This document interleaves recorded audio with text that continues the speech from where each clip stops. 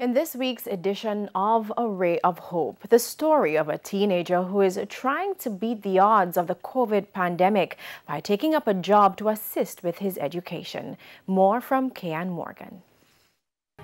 While the effects of the COVID-19 pandemic continue to make life hard for some Jamaicans, many are finding creative ways to navigate it.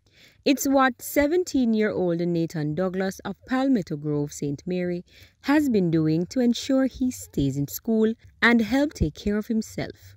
The sixth former who attends the Guys Hill High School in St. Catherine recently found a way to relieve his family's struggles when he landed a job on a construction site.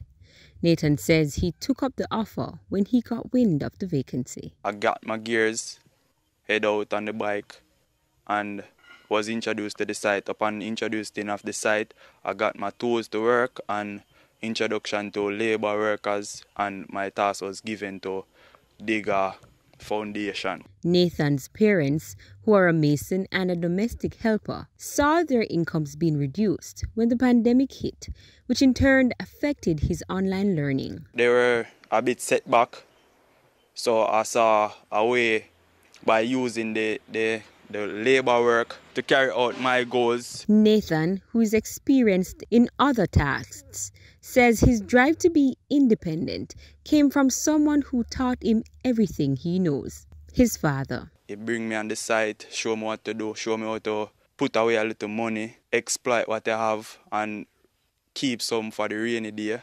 So you know that have a long-term effect on me until now. For a longer time, I know my son was very progressive.